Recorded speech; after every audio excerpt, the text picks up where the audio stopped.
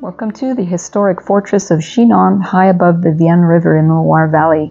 If you're a fan of French and English medieval history, including the Plantagenets, Henry II and Eleanor of Aquitaine, Richard the Lionheart, King John, and later Joan of Arc, this should be on your definite list of things to see here. We parked from above and behind the fortress and walked down to it. We didn't go down into the village below, but it is a beautiful little village just sort of tucked between the cliff and the river.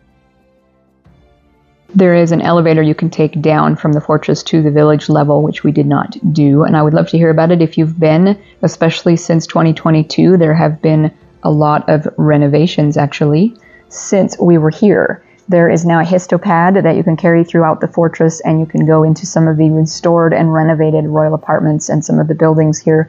Most of it is a recreation. A lot of this was let to go to ruin over the centuries, so they've recreated these, but I do sort of love to imagine people like Eleanor of Aquitaine and Henry sitting in one of these window embrasures like this, maybe playing chess or arguing about politics. Since our visit, they have also added some amazing things in 2023. They have restored Henry II's treasure tower, which should be open as of July this year, and a collection of arms and armor from the 100 Years' War with a whole new weapons room. They did have this one on display when we were there, which is a recreation of something like what Henri II would have worn, and a child-sized set of armor, which I found interesting as well. But if you're coming after 2023, you'll get to see a lot more than we did on our visit. Henry II of England confiscated this fortress from his younger brother in 1156, and then gave it to his youngest son John in 1173. The Plantagenet family story is long and convoluted and amazingly interesting. It would make the best miniseries in the world if you want to read about them. It would take a lifetime to learn everything about them, but they're amazing. And legend has it that Henry II brought his young son and heir, Henry the Young King, here under something of a house arrest due to the rebellion that was going on in the family.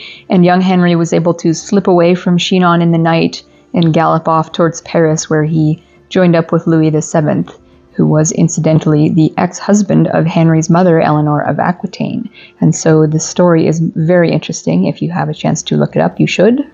By 1189, Henry the Young King had tragically died at the age of 28, leaving Richard, who would go on to be the Lionheart, as the heir to the English crown. Richard was still in rebellion against his father Henry. He had allied with King Philip of France.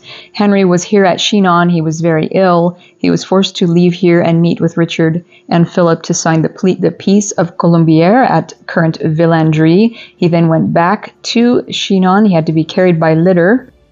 And it was here at Chinon that Henry learned his beloved youngest son John had in fact also joined the rebels. Henry died 2 days later on July 6th of 1189. By 1203, John was then king, and he actually had to send a mercenary band here to rescue his Queen Isabella from Chinon, where she was besieged by a band of rebels. You can explore the Plantagenet history and a longer French siege in 1205 via the histopad when you come to visit. In the early 1300s, some of the leaders of the Templars were also imprisoned here as well when they were being persecuted and eliminated by France's King Philip IV.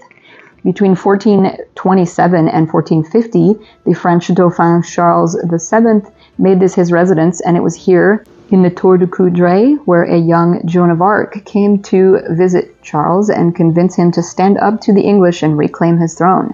She went on from here to join the army at Orleans, and she couldn't have possibly imagined where her journey and her future would take her to her historic glory and eventual sad fate at Rouen.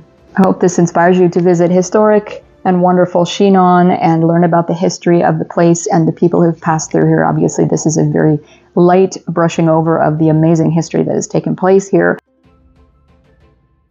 Let us know in the comments if you visited the village or the updated fortress and some of the new rooms that they have opened up. Thanks for watching as always, and we look forward to seeing you in the next video.